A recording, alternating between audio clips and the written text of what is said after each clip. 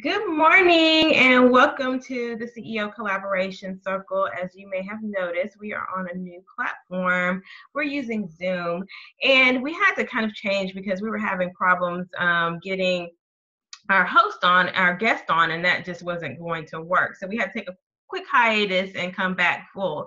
But we come back in full force, and we're here with Callie Cole, and I'm so excited to have her on.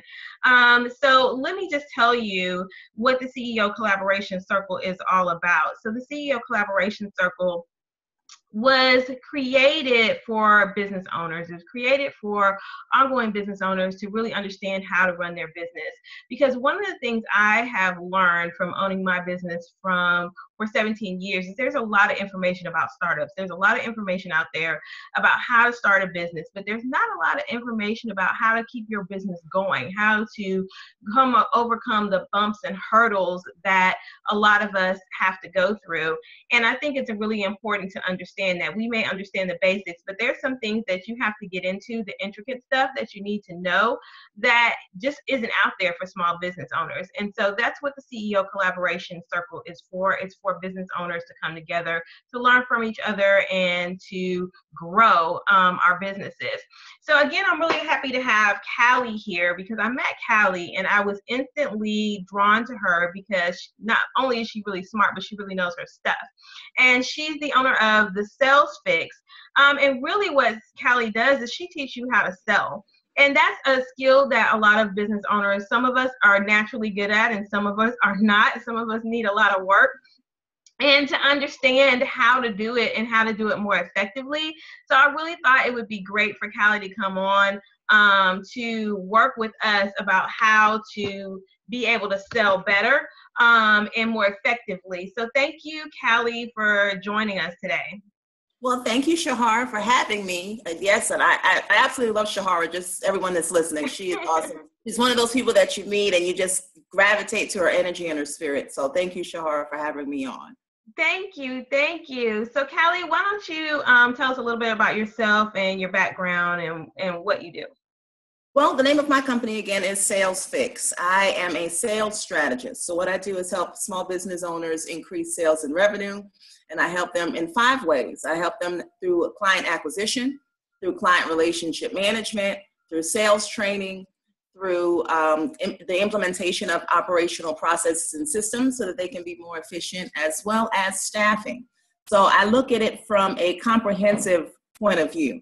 I don't just focus on marketing because it's like, okay, once the phones start ringing and you get those influx of phone calls, well, then now what? What processes have you enabled or enacted so that you can continue business as usual, just better, right? So I look at all of those things. And then also, finding the right person for the right position. And that's a problem that a lot of small business owners have. That turnover rate is exponential. I mean, it's ridiculous. So we need to work on that. But yes, and then sales, period. Sales presentations, how to deliver a pitch properly. So all of those things I help small business owners with. And I've been in sales and marketing and retail for as long as I've had a career, which is quite some time. So it's been a while. Yeah. That's really great, Callie, because something you said that struck me is that it's not just about marketing. And I think that that's something that a lot of business owners really need to understand, that marketing is a big umbrella, right? And there's various different aspects of marketing. And sometimes we learn that the hard way. I know I did, not understanding what those various different aspects are. And even if you don't master all of them, you need to understand them. So I'm glad you brought that up because I think that that's something that's really important in that aspect. And in sales, I look at it, and please correct me if I'm wrong, I kind of look at it as kind of that last end of the marketing, right? Where you've got your branding, you've got, your message out, you've got the website up, you've done all of that stuff. And now it comes time to closing. It comes down to really talking to those people to give up their dollars. Is that what sales is? You know what, for me, again, being a sales strategist, I guess I'm biased, but sales for me is the beginning and it's the end. It's the alpha, omega, it's the A, it's the Z. Because you market with the intent of selling something, right? But in order to market, you have to sell who you are and what you do. You're essentially selling your brand. So the first part of sales is introducing yourself to a potential client or potential buyer. And then they have to sell who you are. Before they even purchase your goods or services, they have to be sold on who you are, what your brand signifies or represents. So selling is not just prior or after marketing. Selling is prior to it, because we have to start selling before we even sell an actual product or service. Well, that's really eye-opening. Thank you. I never really thought about that, but you're right. It starts from the beginning, and that's very good. So tell us about how, for those of us that maybe not find that that's our strong point. And again, I'm just going to kind of throw something out here because I don't know. So I want you to teach us.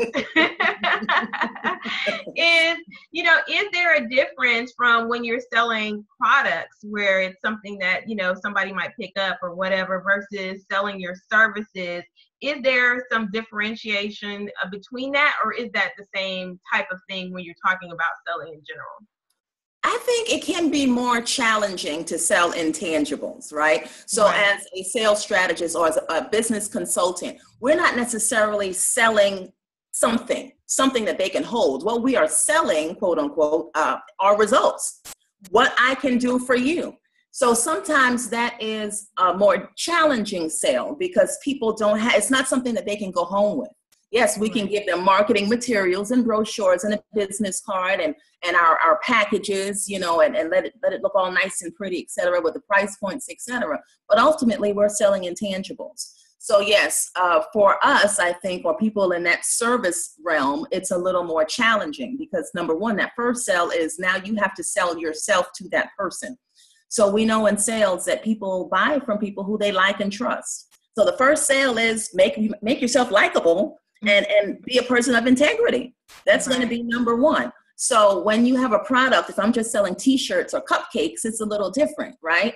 Because people can taste the cupcake, they can look at it, they can see it, they can smell it and figure out, hey, is this something that I even want to purchase? Is it something I'm interested in eating? Or a t-shirt, oh, I like the material, it looks good, I like the colors. That's a little easier. But as a consultant or again, someone in the service industry, you have to sell yourself. You are the brand. Mm-hmm. So yes, there are different strategies, absolutely.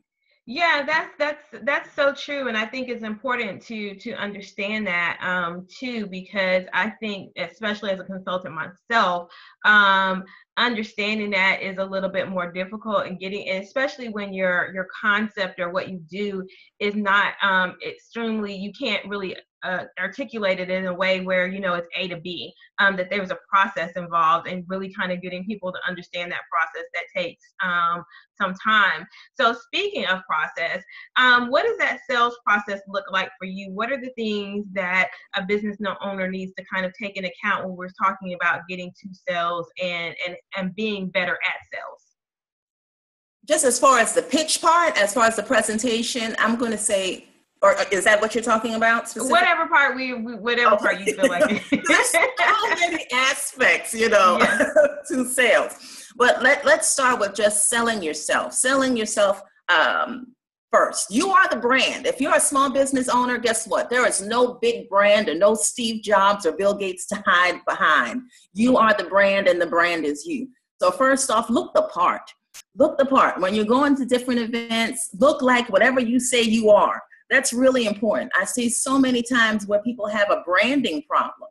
They're not branding properly. The business cards aren't a representation of who they are. They really aren't a representation of who the business is or what the business does. So work on your brand, definitely. Make sure that you work on the brand. And number two, I would say, is clarity. Be clear on the products and the goods and services that you offer so that you can quickly and efficiently let people know what you do.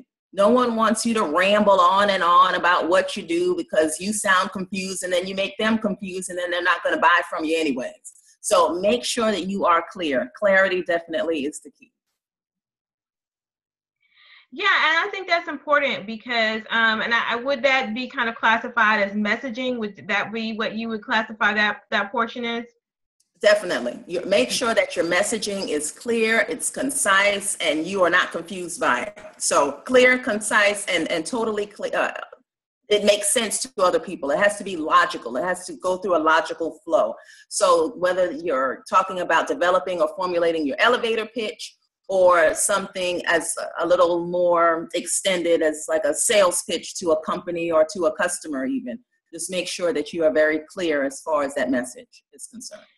Yeah, and I think too consistent, because I was working with someone in messaging, and I'm going to be talking about this later, not today in a collaboration circle, but in my emails and my blog posts, that I realized what I do is kind of complicated.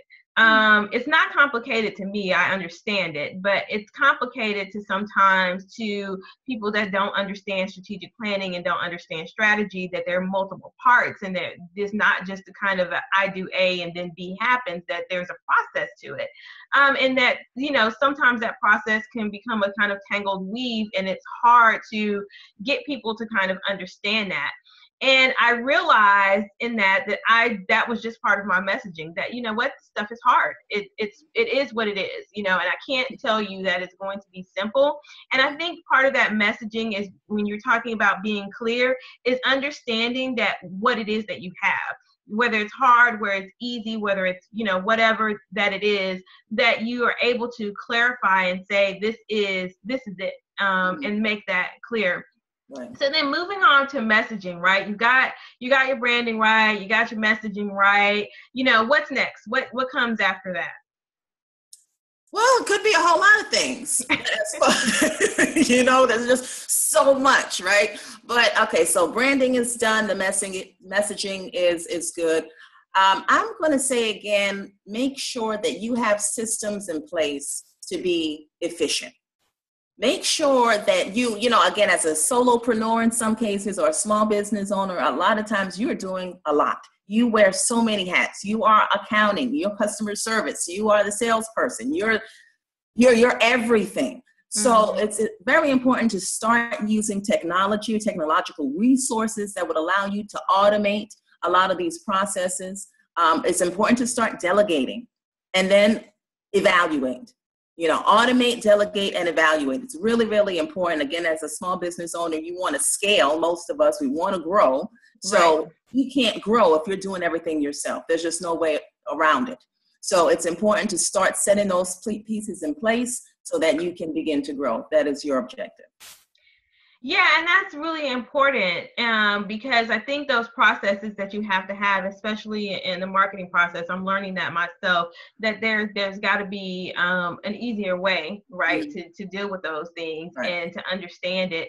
And no matter where you are, right, no matter if you have a brick and mortar in terms of getting people through the door, and having regular communications with your purchasers and your clients and things like that, that you have some system about how you do that. That's important. But then it comes to the point to where, right, especially for those of us in consulting, and I'm going to change it up a little bit and kind of say, okay, let's talk about consulting service businesses and then talk about product businesses, because we do mention there is a different product process in there. So let's talk about the consulting portion of it first, or the services. Versus consulting. So you've got your people, they hear your message, they like it, they click on it, or they come in for a consult, they do whatever they need to do. What is that next step to get them to close? What is the thing that you have to do? And I realize it may not be one thing. I realize it may not be as simple as A, B, C, D, E, right?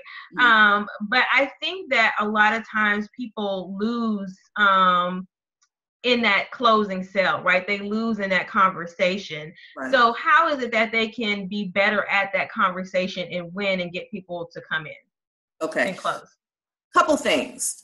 I see so many times where in that close, the person is there, you think that they're going to buy, etc. There could be two reasons or multiple reasons why they don't buy from you, but we'll focus on two of them right now. I believe in the SUAL protocol. That's the SUAL. Sometimes you just need to shut up and listen. There are some people that will talk themselves out of a sale. As a salesperson, you need to be doing more listening than talking, because that's the only way that you're going to find out what that person actually needs. So you need to listen. Write it down, whatever it is that you need to do so that you can actually focus. Give that person your undivided attention. Once they're giving you their information, it's not about your sales pitch right then.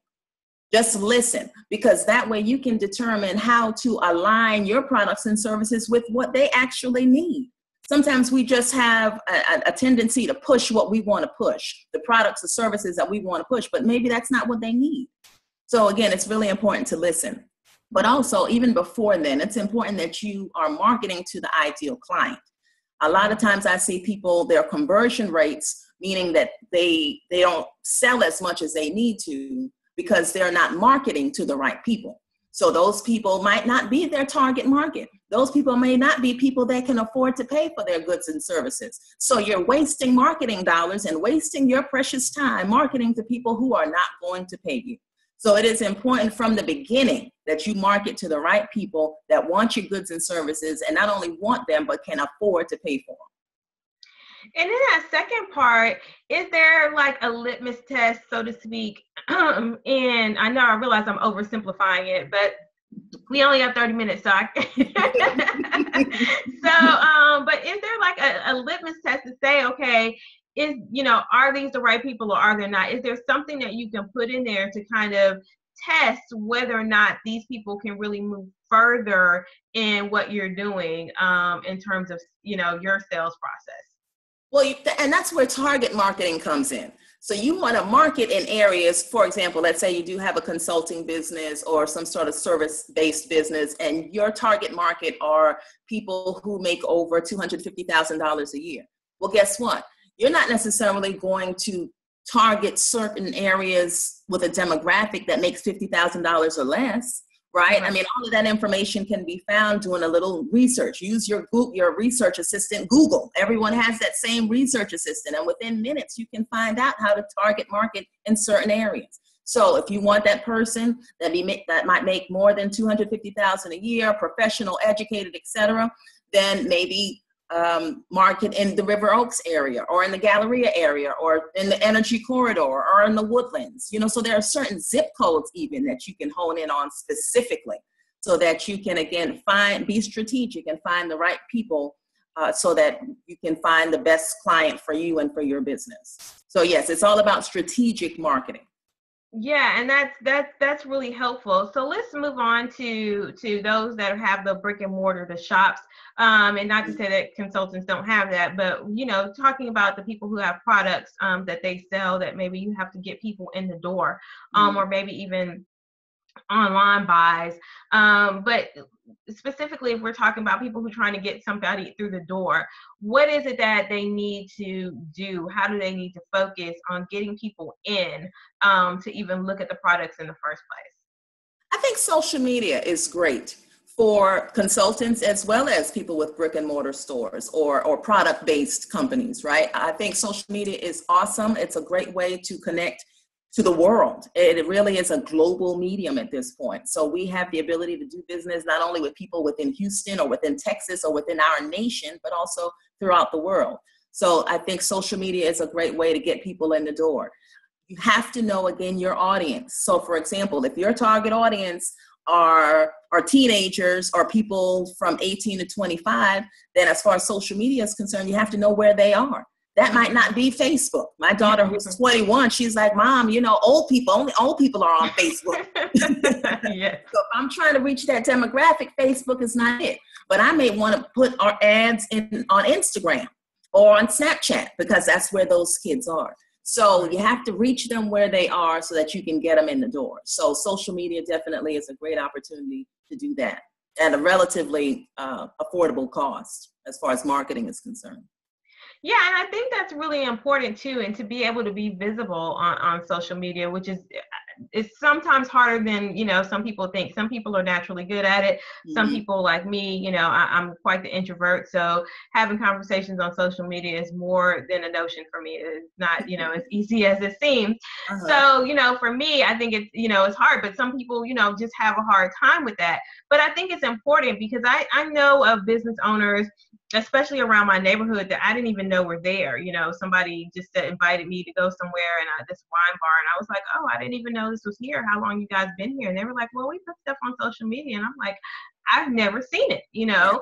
So then if it's not getting out, if it's not getting where you need it to be, what things do you need to change? I mean, what other avenues do you need to do to start getting more people through the door? More than social media, networking is also a great opportunity. Now, with networking, it's not just about going to each and every networking event that's out there. You have to be strategic with everything that you do because you have limited time and you have limited funds as a small business owner. So you want to put yourself where your ideal clients are located, where people are putting skin in the game. So again, free networking events are okay. All right. But you don't want to limit yourself to free networking events because a lot of times those people who go to these free networking events don't necessarily have the money to invest in your products or services. So if you think that you're going to go there to get clients, sometimes you are really wrong. You might go there, you might get great information from the speaker who is there possibly, but in most cases, you won't necessarily get clients. So be strategic about the networking events that you go to. Also, befriend the actual workshop presenters and the organizers of those events because they many times have many connections and that connection can help open doors for you. But then you can't also just think about yourself. It's not just about what's in it for me. It's about how you can help other people too. So it's all about reciprocal relationships, and networking is about forming relationships so that you can help other people and they can help you too. So network, go out there, be strategic, and then follow up with those people that you've met. So networking is also another way to get people in the door. That's really helpful, and I think that's important to really understand. Now, talking more about this sales process, and having people. I know a lot of times people will say, "Well, you know what? I'm not really good at sales. That's not really my strong point. I really don't have time. So now I'm going to think about outsourcing it, right? I'm going to either hire somebody to be a recruiter for me or a developer, so to speak." I had a friend ask me about that the other day. She was looking at maybe doing some consultancy and was thinking about hiring a business developer to go and bring in clients for her. And what do you think about that? Is that a good idea, a bad idea? Where do you stand with it, using outsourcing the selling process, so to speak? I think, again, as a business owner, it is really important that you hone your sales skills. I agree as far as I understand you want to focus on your strengths and outsource the rest, typically. But Right. when it comes to sales, as a business owner, this is your business. You need to have a really good grasp or handle on sales. I'm a firm believer at that point. You need to fake it till you make it. If you need to act like you're the best salesperson in the universe, if that's going to help you to be that person until you actually learn to adopt those traits and characteristics, then start acting. But you need to figure out a way to hone those skills, because what happens if you don't have the ability to outsource someone? What happens if that person that you've hired has now quits on you? Then what? What happens to your business then? So again, sales is one of those things where as a business owner, it's really important that you get that, you really get the foundation for that and learn how to sell to the best of your ability. You can do it. Everyone can do it. I think that's really important because I tell you, I tell everybody, marketing's not my strength, right? The whole gambit. It's not my strength. That's just not where I excel. And I've owned my business for 17 years and I still feel like I struggle. I still feel like, I'm not the best at it. There's other people that are way better than me, but I still consistently work at it. And you may not ever be, the best salesperson out there, the best marketing person, but you can get better. Right. And that's really, what it matters is that you getting better. And so I remember several moons ago that I took a sales course. And it was like a little workshop, and it was a very small group of people, and it was really actually good because we practiced. When we got to practice, not only our sales pitch and get to say, hey, we'd be interested in that, and how to, do some certain things. And I found that to be very helpful because I didn't know what, if anything, I was saying or doing what was working or not. You know, you don't have a real test base other than somebody saying yes or no. So that found that was really helpful. Do you think that it's important to kind of practice and work on what you're doing? And if so, then how can a business owner do that safely, like in a safe space to be able to practice their sales and, you know, working through a consult with a client or bringing people in or whatever they need to do? Well, I think that's a great point, Shahara, because so many people, small business owners, they put sales on the back burner as far as their sales skills. But there should be continuing education for sales as well. Because if you want a productive and lucrative and profitable business, then you have to hone your sales skills. So it's just something that is par for the course. It comes along with the territory. It is what it is. You just have to get better at it, and practice makes perfect. So I, for example, assist my clients with sales presentations and their sales skills. But yes, getting maybe involved in a networking group that specifically focuses on sales, or taking sales courses. Those will help also. And they have some short courses. It doesn't necessarily have to be, you know, a 12-month long course or something along those lines. It can be 60 days. But again, it gives you the opportunity to stand in front of a group of people and to get honest criticism and learn how to develop and become better. A lot of times, again, like you said, we don't know until we hear that yes or no from a customer. And at that point, we don't even know why they're saying no, because we're not asking, well, why did you say no? What's going on? Was it something I did? Was it something I said? And then sometimes they're not even going to be honest and tell us, well, you just sucked, you know? and that's the reality. Some of us just do well in that piece of it, that whole sales pitch piece of it. So those are some things. Take some courses. There are online training as far as sales training is concerned. Myself and other business consultants offer some sales training and sales courses also. So the resources are out there. You just have to go out there and take advantage of them. Yeah, thank you. That was very helpful, because I think that's really important, that practice makes perfect, as they say, and really understanding it. And even now, like I said, sometimes I lose business, and, you know, I think, oh, well, maybe it's because I'm not experienced enough, or maybe it's because of this, and it may be a completely different reason, right? And you need to understand what that is, and I think it's important to kind of put yourself in an environment to allow yourself to do that. But I think sometimes as business owners, we don't want to seem vulnerable. We want to see, you know, we don't want to show people that we struggle in certain areas. And I think it's important to be open. I mean, that's kind of the reason why I felt like something like this with the collaboration circle was important to have, because nobody's perfect, right? Every business struggles in certain areas, and whatever area you struggle in, you should be able to seek help for it, so that you can be better, right? You're only as strong as your weakest link. And if you're the weakest link, then that's a problem. So you've got to be able to do that. So I want to kind of take this last couple of minutes, Callie, to talk about maybe some bigger businesses that have a sales force, or they use affiliates, or they use people to go out and sell for them. How do you get everybody kind of on that same page, or to groom them to be able to sell for your business? Training. Absolute training and development. Even the mid-sized businesses. We'll even start with the small businesses, right? If you have any amount of employees, it's important that you train these people. You want to duplicate yourself. So you have to train them. You have to train them on your expectations and the standards that you require as far as your business is concerned. But it all starts and ends with training and development. So whether you're a small business or you are a Fortune 500 company, you have to have an excellent training department that really teaches your employees on your business's culture, as well as the expectations and standards that are required. Yeah, thank you. That really makes a difference. And I think training matters for everything, right? It matters for everything that you do.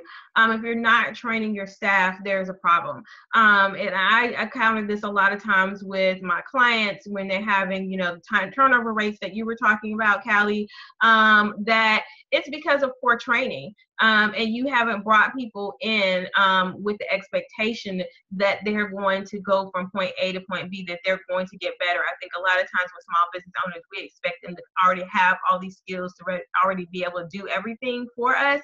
And that's not necessarily the case. Even if somebody is really good at what they do, they still need to be trained. And I think that that's something that we as small business owners really need to understand that that is part of the process that we have to do. So, Callie, in these last couple of minutes, tell us how we can contact you. If anybody wants to contact you, how can they get in touch with you, and what do you have going on that they can take advantage of your services? Well, they can reach my website. It's www.salesfixtexas.com, and that is sales, SALES, FIXTEXAS. So salesfixtexas.com. They can also contact me at 713-446-6480. And as far as what I have going on, it's a whole lot. I conduct small business workshops through the Small Business Development Centers through U of H. I also do other workshops that I'll be presenting at the Houston Business Lounge, and I'll be posting that information on social media as well as on my website. So if you go to my website, then I'll be posting those events at a later date. So yes, I'm always doing something. I'm always marketing, always trying to get out there and network with people, and ultimately just trying to help the small business community to do better and make more money. Thank you so much, Callie, for being here. Thank you for taking the time out of your day to be here. This is a real resource, everyone. I really think that it is important for us to really understand all the processes of our business, all the aspects of it, and the things that, you know, even if they're working well, that we can do better. And I think the sales process is one of those things that you can always be better at. And that's some place where you can't say, oh, I got it and I don't have to deal with that anymore. You really have to continue to work on it because it always changes. And I think it's so important for us to be on top of our game in terms of sales for small business owners. So thank you again for being here. Next week, we'll be back on Zoom, and you can come to the same link that you have, and it'll be there for you. And I look forward to seeing you guys next week in the CEO Collaboration Circle. Again, my name is Shahara Wright. I'm a business law attorney and business strategist, and you guys have a great and wonderful week. Bye-bye.